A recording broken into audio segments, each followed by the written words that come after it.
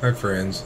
So this is an interesting article and worth making a video about, but I'll start it by saying this article makes me feel very jealous. Like, you know,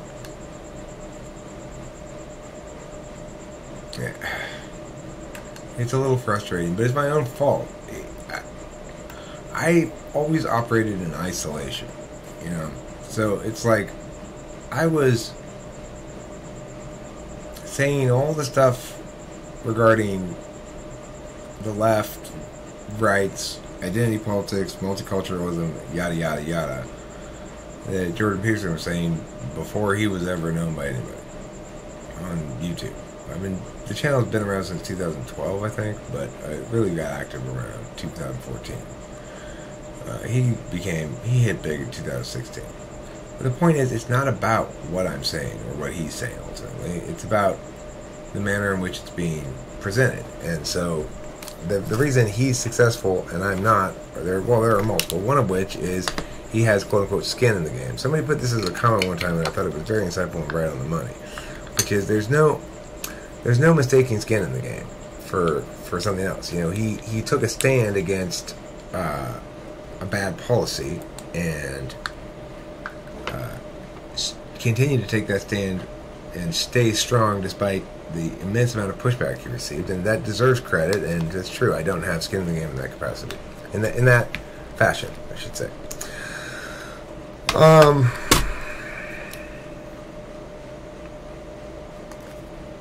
But I nevertheless, when I read this stuff, it makes me sad to know that, you know, I'll probably always be perceived as a latecomer to this party as somebody who is an imitator in some regard. But I mean, I'm just now really finding out a lot about all these guys. I heard about Jordan Peterson, obviously, when he got big. People started pointing him out to me. I kept hearing from lots of people, you should check out this guy's video. He's saying a lot of the same things you are. And I'm like, yeah, okay. And I did, and I was like, it kind of made me jealous or mad or something. So I was just like, I don't want to even think about this. That's why I don't watch other people's videos. I had a little conversation with myself about remembering to isolate oneself intellectually and creatively so that one isn't influenced by others too much. It's an old and dumb notion of mine, but one I keep coming back to sometimes.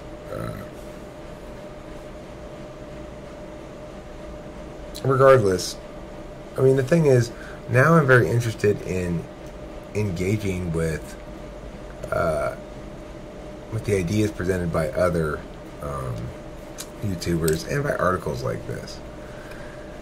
So, what's interesting here is it defines it. It's a collection of iconoclastic thinkers, academic renegades, and media personalities who are having a rolling conversation on podcasts, YouTube, and Twitter, and in sold-out auditoriums that sound unlike anything else happening, at least publicly, in the culture right now. Feeling largely locked out of legacy outlets, they are rapidly building their own mass media channels. The closest thing to a phone book for the IDW is a sleek website that lists the dramatis personae of the network, including Mr. Harris, Mr. Weinstein, and his brother and sister-in-law, the evolutionary biologist Brett Weinstein and Heather Hayne, Jordan Peterson, Ben Shapiro, Douglas Murray, Majid Nawaz, Ayan Hirsi Ali. Yeah, I like this chick. She wrote a really good book. I read it. It's called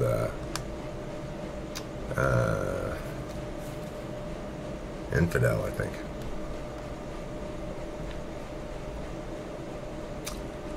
They have little in common politically. Brett and Eric Weinstein and Miss Hayne were Bernie Sanders reporters. Yada, yada, yada.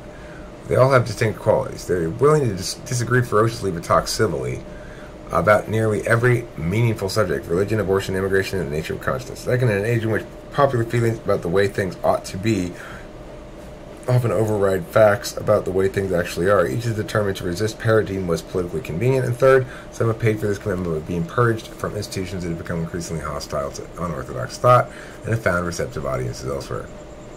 People are starved for controversial opinions, and they're starved for an actual conversation. Well, I mean, I'm having an actual conversation with this article here.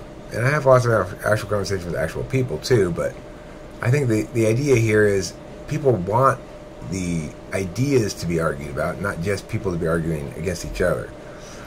I'm going to talk about this Miss Owens person who's a big Trump person. IDW has bigger goals than anyone's buzz or celebrity. And in fact, I've said from the get-go that my goal here with this channel, and I think this article is trying to find the words for this, is to make a discursive environment in which engaging in discourse well is the ultimate goal. So in other words, it's a means-based environment. If we're arguing about things properly, we'll reach the right conclusions.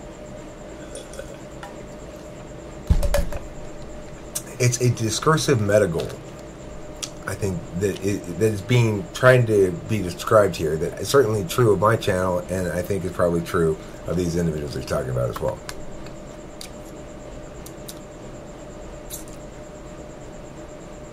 In their eagerness to gain popular traction, are the members of the IDW aligning themselves with people whose views and methods are poisonous? There is no direct route into the intellectual dark web, but the quickest path is to demonstrate you aren't afraid to confront your own tribe. So no, it's got a very, it has a kind of purging selection, right? That, you know, a discourse-driven, discourse metaframe of the kind I'm talking about will necessarily eliminate wrongnesses that don't withstand muster, because it's an adversarial, argumentational, rhetorical environment. So weak shit doesn't fly.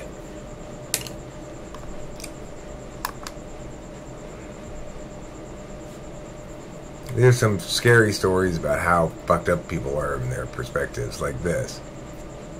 What if we had found a culture that was ritually blinding every third child? And she actually said it would depend on why they were doing it. Yeah, that kind of moral relativism needs to be attacked directly for good reason.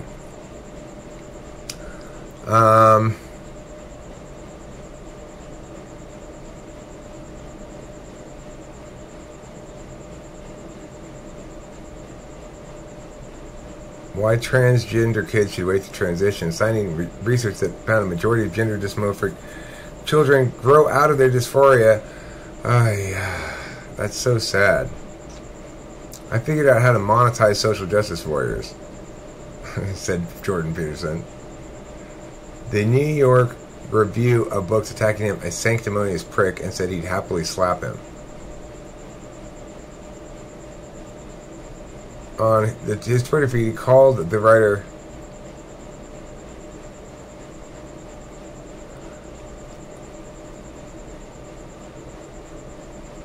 so this is an interesting article.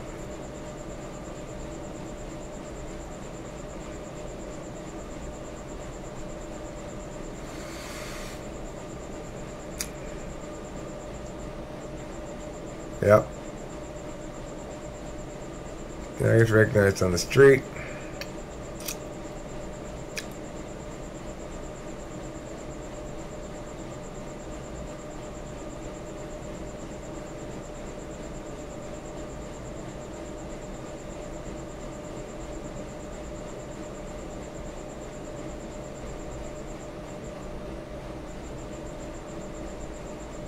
Well,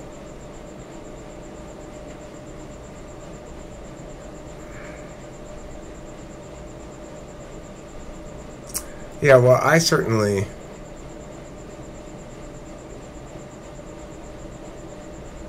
I'm not one of those few people. I mean, I've said plenty of critical things about Trump. He's a fucking scumbag. And I certainly don't associate myself in it. See, I don't like the left-right thing. It's difficult to draw boundaries around blah, blah, blah, blah, blah. Alright, so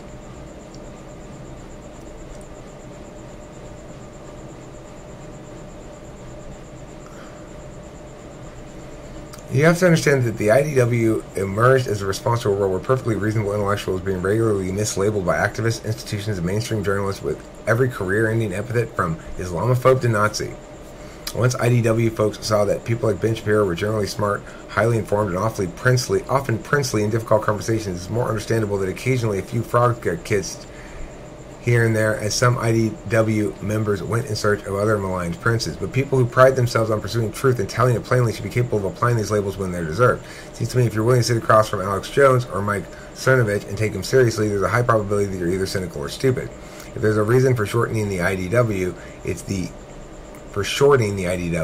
inability of certain members to see this as a fatal error. Well, I mean, I'm willing to sit across the table from Alex Jones and talk to him all he wants. Am I going to grant the legitimacy of his ridiculous claims? No. That doesn't prevent me from talking to him. So, lots of interesting things here. Yeah, in the news. But it was a buzzing in my ear and I want to talk about something more interesting. It didn't matter. It turned out a number of his friends, all like him, Democrats with the full range of social positions you would expect, had watched the video as well and they were talking to each other about it. The boys graduated from high school and went off to colleges.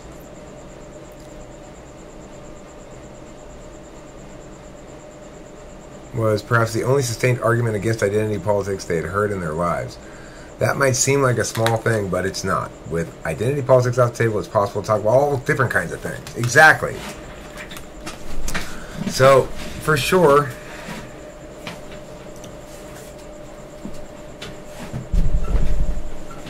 the book became the occasion for vicious profiles and editorials. It was difficult to attack the work on ideological grounds because it was an apolitical self-help book that was at once more literary and more helpful than most, and that was, moreover, a commercial success. All of this frustrated the critics. It's just common sense, they would say, in one arch way or another, and that in itself was telling. Why were they so angry about common sense? Good question.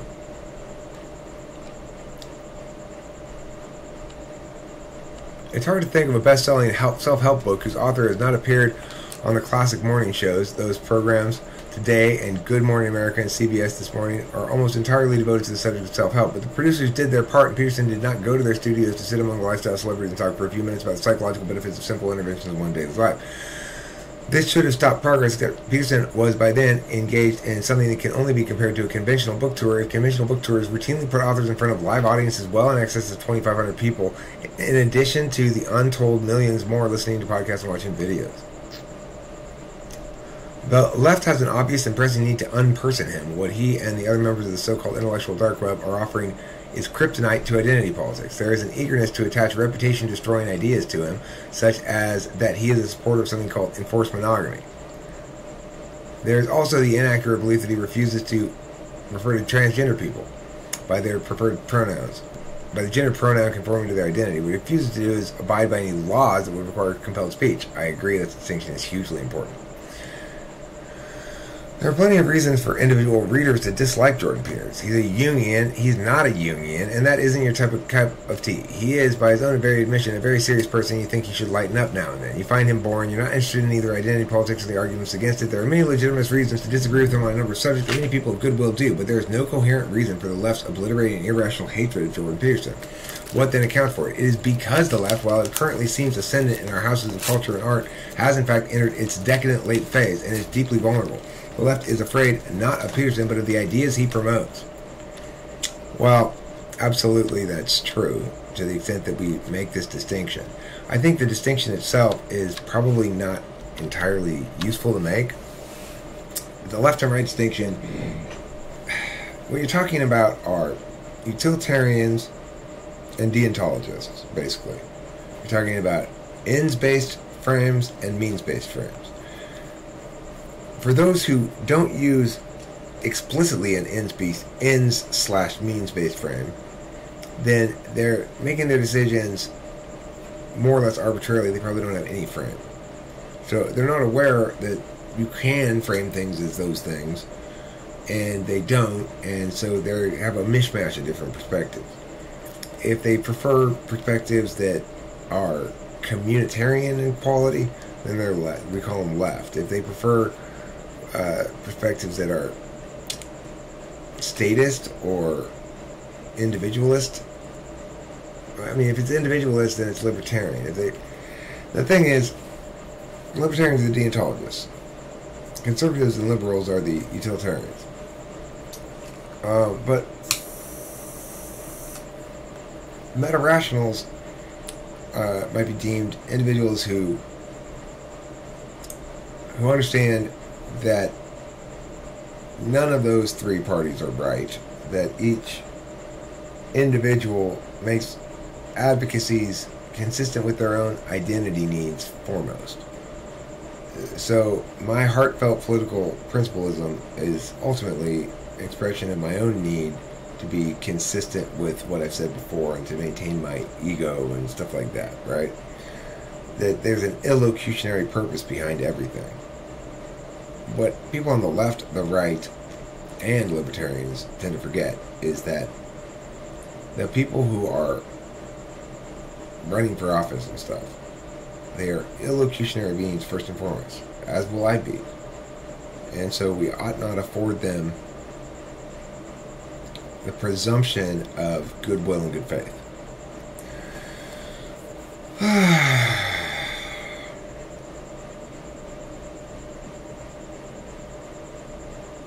The thing, of course, is people want there to be an enemy, the left. Or the right. Because they want to do utilitarian calculi as well. Say the left are wrong because not just they're wrong, but because they're harmful. Why is Kimberly not out here yet?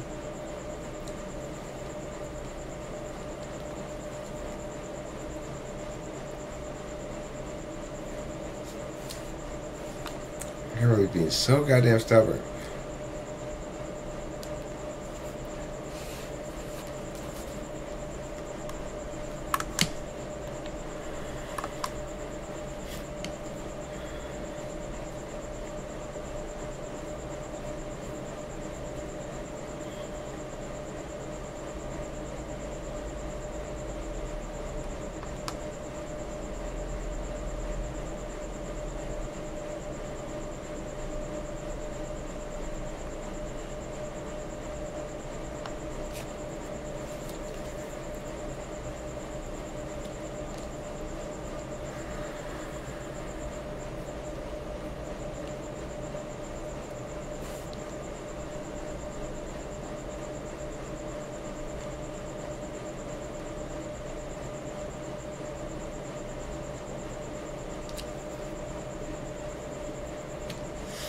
Culture is at a dead end when it decides someone has no standing to speak.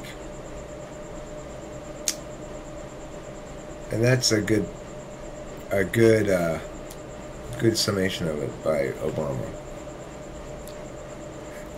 The alt-right venerates identity politics just as fervently as the left, as the title of a recent essay reproduced on the alt-right website Countercurrents reveals. Jordan Peterson's rejection of identity politics allows white ethnocide.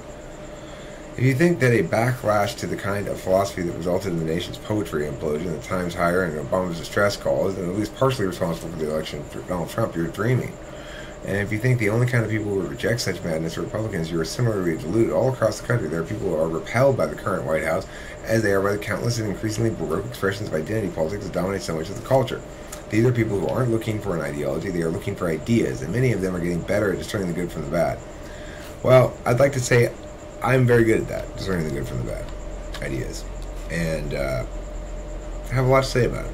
So hopefully I can get involved in some of these conversations with some of these other people, even if it's from the sidelines at the moment.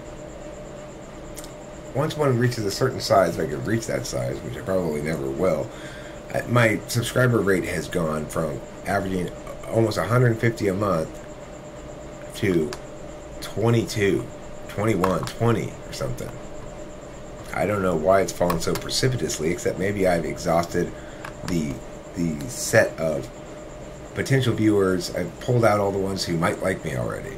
So then there's not really any left who might like me or something. That's possible, I guess. But you can see here, 22 subscribers in the last 30 days, 28 days. This is, seriously, it was up to almost 150 at one point for a couple months. So that's a dramatic drop. I'm not sure why that occurred exactly. Maybe I started making bad videos, I don't know. But the views are heading up a little bit, which is nice. I'd like to see this over 40 because, you know, if you get 28,000 views, that's 1,000 a day. 42 is 1,500 today. I'd like to get at least that. I've had that for long stretches before, but I'm not having it now. So, I mean, the thing is, of course, YouTube's always changing its algorithms and its approach, and, you know, things fluctuate, and who knows, maybe it's just the viewership is changing too or something, I don't know. That's it. This video kind of rambly. Maybe I'm not going to put this up, I'm not sure. Probably not, but I'll watch it first. If I like it, I'll put it up.